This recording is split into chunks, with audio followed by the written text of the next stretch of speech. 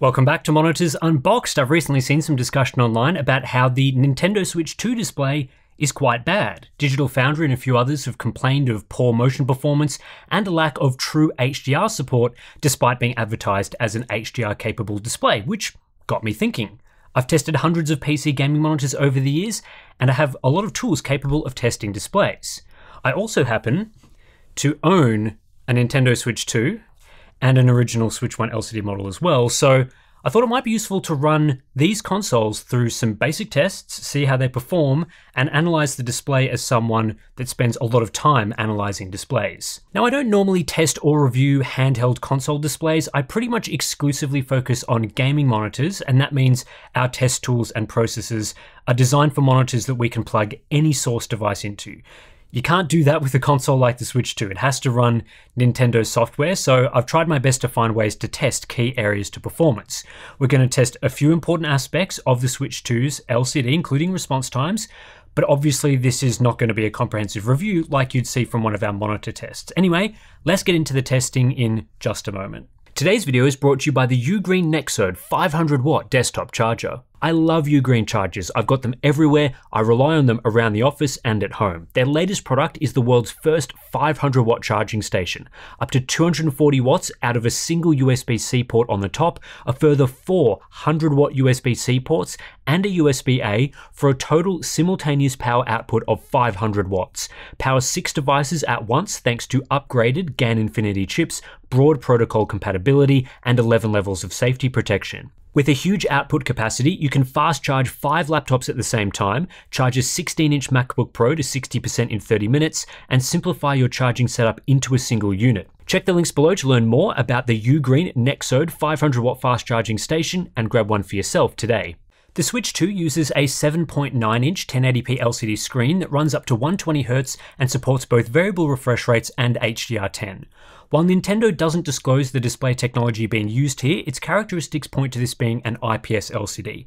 Also, while it does support 120Hz, it seems that the vast majority of available games at the moment actually run the screen at 60Hz or lower, and I was unable to perform any proper motion testing at 120Hz because of this.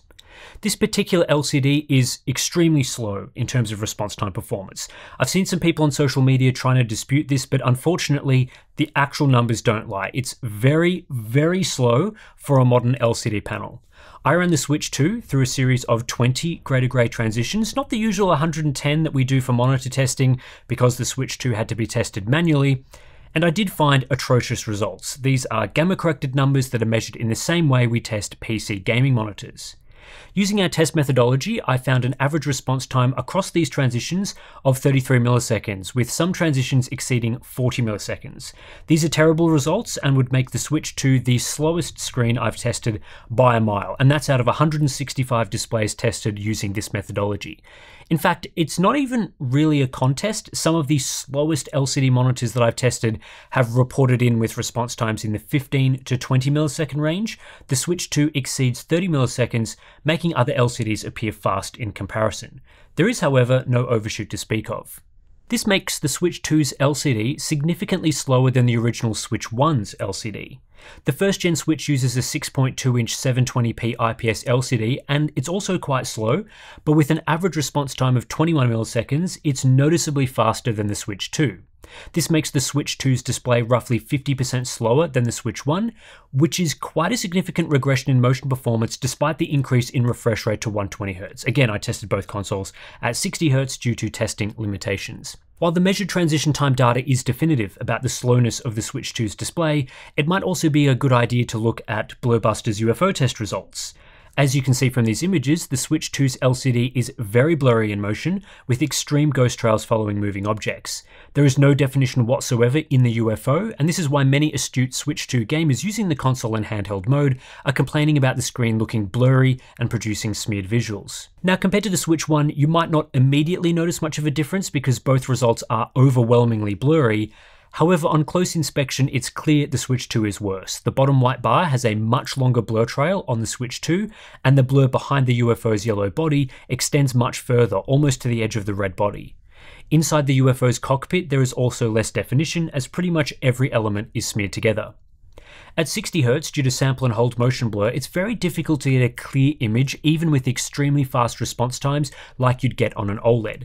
On the right side of this image, you'll see a desktop OLED monitor running at 60Hz, and it's still pretty blurry.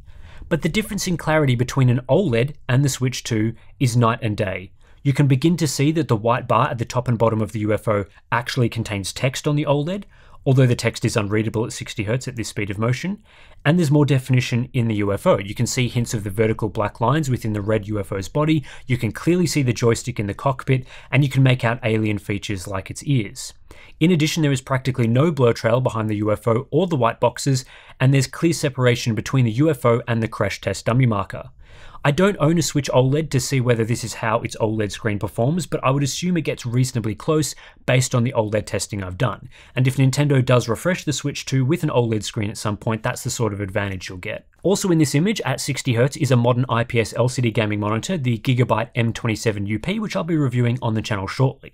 It just so happened to be a monitor I had handy to run this test, and across our 110 transition sample average, it produced an average response time of just 6 milliseconds. So to recap, Switch 2 is at 33 milliseconds in a 20 sample average, Switch 1 at 21 milliseconds, and a typical LCD gaming monitor at 6 milliseconds. A 6 millisecond LCD at 60Hz is much clearer than either of the Switch consoles. Again, you'll see much less blur behind the moving UFO, better definition inside the UFO cockpit, separation between the UFO and crash test markers, and you can sort of tell there's something in the white box. A better result than the Switch 2, but not as clear as an OLED. That's the difference a 5 times faster LCD can create at 60Hz, and I think you'd see far fewer issues with motion on the Switch 2's LCD had it performed like this. So why is the Switch 2 LCD so slow? Well, one thing is clear, Nintendo are not using any form of overdrive on this panel. Overdrive is essential for fast response times on modern IPS LCD gaming monitors, and when you turn off overdrive on monitors, response times are typically much worse, though even still usually not nearly as bad as the Switch 2. My best guess as to why Nintendo haven't implemented overdrive is to conserve power.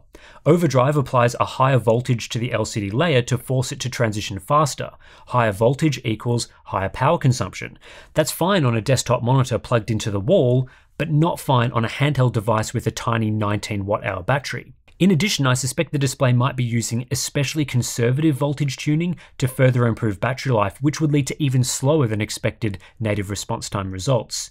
Given the Switch 2's display is larger, brighter, higher resolution, and higher refresh rate than its predecessor, this seems like an area that's been traded off to keep battery life in check. With response times in the 30 millisecond range, the Switch 2 fails to achieve adequate refresh rate compliance at 60Hz, which means it's effectively bottlenecked by its response times. At 60Hz, the display refreshes every 16.7 milliseconds, but the screen takes around twice as long as that or more to actually finish transitioning from one color to the next. In the meantime, in between those, display refreshes, it might have been moving on to display something else, but the display actually hasn't finished transitioning by the time it has to move on to show something else. And this is why blur trails persist for multiple frames in some of the slow motion videos you might have seen. While I couldn't test 120Hz properly, bad refresh compliance at 60Hz means it's unlikely you'll see the full benefit of increased motion clarity in games that use the 120Hz capabilities, because the response times will be far too slow to support 120Hz. There will be a smoothness advantage and lower levels of sample and hold motion blur, but slow response times will still cause significant blur across the screen. And this sort of blur is not something you get on 120Hz gaming monitors, the sorts of LCDs that we test here on the channel usually. Moving on now to some other tests I performed, the Switch 2 screen is brighter than the previous model, increasing from around 320 nits with the Switch 1 to around 430 nits with the new Switch 2 LCD. Nintendo have calibrated the Switch 2 to the same white point as the Switch 1, approximately 7900K, which gives it a cold tone relative to a 6500K white point that is used in most display standards. I don't know whether this is a preference on the part of Nintendo's engineers or whether it's to preserve image compatibility with the Switch 1, given the Switch 2 can play basically all Switch 1 games. My unit had a contrast ratio of 1068:1, which again is very similar to the Switch 1, which measured in at 1060:1. This gives the screen a poor black level in line with other IPS LCD screens that we've tested. However, the Switch 2 screen has much better reflection handling, so in most environments the apparent black depth will be lower, giving the screen a richer and higher contrast look. The Switch 1's LCD is absolutely horrible at handling ambient light and ends up reflecting a ton of it, often making blacks look grey in all conditions other than pitch black rooms. One of the main improvements from the Switch 1 to Switch 2 LCD outside of the size and resolution is the support for a wide colour gamut. I measured 98% coverage of DCI-P3 on the Switch 2 LCD compared to 79% on the Switch 1. Both models have full coverage of Rec. 709, however that's where the Switch 1's colour gamut ends, giving it a standard colour gamut suitable for SDR content. The Switch 2 extends that to cover P3, which is one of the things the display needs for HDR content. The Switch doesn't appear to perform colour management, so Switch 1 games, designed for its Rec. 709 display, have increased saturation when run on the Switch 2, giving the new screen a more vibrant look. This is because the colours are expanded to fill the wider gamut of the Switch 2's LCD, instead of the Switch 2 emulating Rec. 709 colours in older software. While this might make content look subjectively better, doing this is less accurate and can create oversaturation issues. One example of this oversaturation, and it might be hard to see on camera, is comparing the logos of Mario Kart 8 on the Switch 2 and Switch 1 LCDs. On the Switch 2, Mario's face is more orange than it should be, whereas on the Switch 1, his face has a more natural skin tone. Comparing that to the new Mario Kart World logo, and this Mario on the Switch 2 is less saturated, and his skin tone looks more in line with the old Mario Kart 8 logo when it was displayed on the Switch 1. I think this is because the designers of this new logo created it with the new P3 capable display in mind, whereas the old logo was designed for the Rec. 709 Switch 1 screen and looks oversaturated on the Switch 2. Of course, in many examples, this higher level of saturation and wider amount of colours makes the new screen look subjectively better. Mario's outfit gets redder, Luigi's gets greener, Rainbow Road pops more, and the saturation definitely helps some art for some games like Captain Toad's Treasure Tracker. I think most casual gamers will prefer the way the new screen looks, and games that are designed for the Switch 2 will adjust to the way colours are rendered on its screen. I should also note the screen is wide gamut regardless of whether you set it to use HDR or not in the settings. One of the more controversial aspects to the Switch 2's display is whether it actually supports HDR or not. I mean, technically it does, it accepts and displays an HDR signal. From a hardware perspective though, in my opinion, this is not an HDR capable display. It simply lacks the required hardware to properly display HDR content, and it has few, if any, meaningful upgrades to extend its capabilities beyond a typical SDR experience. The main issue with HDR on this LCD is contrast. The Switch 2's LCD has a poor native contrast ratio and no local dimming to increase the contrast in HDR scenarios. It doesn't even have edge-lit local dimming. As far as I can tell, there is just no dimming whatsoever. This means in HDR content, the maximum local contrast ratio you'll see is around 1060 to 1. For the best HDR experience, you'll need a contrast ratio that exceeds 50,000 to 1. So the Switch 2 doesn't even get close to that. With no real contrast advantage over an SDR screen, the true benefit of HDR, its high dynamic range, so large differences between bright and dark shown at the same time, that benefit is completely missing. Peak brightness is also insufficient for HDR, maxing out at 430 nits. The screen is brighter than the Switch 1, so in a side-by-side comparison it will look brighter in the HDR mode, but 400 nits is not bright when we're talking about HDR. At best, the Switch 2 screen in the HDR mode looks like an SDR screen with the brightness cranked up to a higher level, which is not the same as true HDR. This can be subjectively better to look at, but it's just not in the same ballpark as real HDR screens.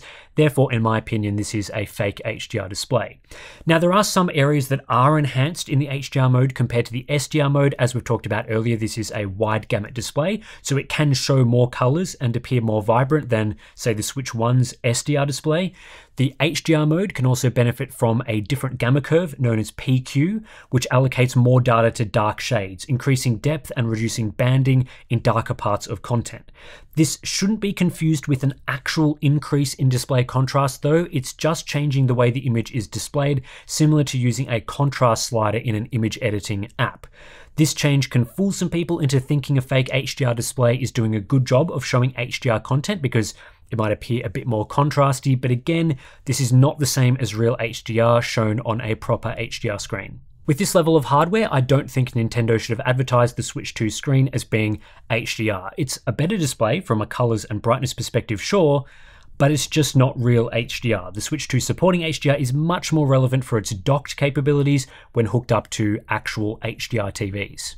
So as someone that largely analyzes desktop gaming monitors, what do I think of the Switch 2's display overall? Well, I mean, it's not the best display I've ever seen, but we are talking about a handheld gaming device, so comparisons to desktop monitors are only fair up to a certain point. This display is clearly not on par with a good quality gaming monitor. Even some of the relatively cheap ones we've reviewed easily outperform this, but I don't necessarily think it's bad for a handheld system. Compared to the original Switch 1 LCD, the Switch 2 is generally an upgrade. It's larger and higher resolution, which makes it more enjoyable to use. It's brighter and has a wider color gamut, which gives it additional vibrance, and it subjectively produces better looking images because of this. It has better reflection handling, so while the contrast ratio isn't improved, in actual usage conditions, it has better apparent black depth, and it supports more advanced technologies like variable refresh and a 120Hz refresh rate. The only real downgrade between the Switch 1 and Switch 2 launch screen is response time performance. The Switch 2 is definitely much slower, and both its 60Hz and 120Hz refresh rates are bottlenecked because of this. The response times really are atrocious. This is a very blurry screen in fast motion, and its new 120Hz capability only has a limited smoothness advantage because of response time issues. Does this make it an overall worse display than the Switch 1? It depends what capabilities you prefer. If you play faster games and are sensitive to motion, this screen will be extremely disappointing. If you don't care too much about that, I think you will find the larger size and better colors a significant upgrade. Now, is this display good enough in general for a handheld released in 2025? I guess that depends on how you look at it. I'm not overly familiar with the handheld market, but Nintendo did release the Switch OLED back in 2021 for $350, and I think those coming from the OLED model of the previous version to this new LCD will see it as a downgrade. The new Switch 2 screen is larger and higher resolution, but the Switch 1 OLED, I'm assuming based on other OLED testing, has a much higher contrast ratio and better motion performance. At the same time, the Steam Deck OLED has a 7.4-inch 1280 by 800 90Hz OLED, and it retails for $550 US, $100 more than the Switch 2. So you could say another relatively mainstream OLED handheld costs more for a high quality display. In an ideal world, Nintendo would have used an OLED of similar size and resolution to this LCD for the Switch 2, and this would have made it much better. And I suspect down the line they will release a refreshed Switch 2 with an OLED panel to try and double dip, get a second console purchase out of Switch 2 owners that were disappointed with the LCD in the original launch version. And that sort of thing, kind of sucks. You really shouldn't have to buy two consoles just to get a better display later. Whether or not OLED or a better quality display was feasible at launch at the price they were targeting, I've got no idea, but in some way I hope it wasn't feasible, because having a legitimate technical or price reason not to include a better display is kind of a more palatable reason than holding back better hardware for a future revision to make more money. That's kind of a scummy move, so I'm hoping that, the Switch 2 has an LCD for some sort of technical reason. I would guess, just based on seeing what we're seeing in terms of OLED and LCD pricing, the LCD screen was probably cheaper, and it probably uses less power as well in the configuration that they've chosen. So potentially with the Switch 2 OLED version, if that ever does come out, they'll have to tweak some of those things, change pricing, change battery, that sort of thing. So yeah, those are my thoughts on the Switch 2 display with a bit of testing thrown in. As I sort of mentioned a couple of times throughout this, I normally test PC gaming monitors, not consoles like this, not handhelds like this either. So I'm sure if you wanted a more comprehensive look at the Switch 2 and its display, you can look at the people that do test handhelds in depth. There's lots of great sources of that on the internet, so go check those things out. If you do want to support Monitors Unboxed, the best way to do that is via our Patreon page. Links to that is in the description below. If you sign up, you'll get access to some pretty cool benefits. We've got our monthly live streams, we've got a Discord chat, great place to talk about monitors and display technology.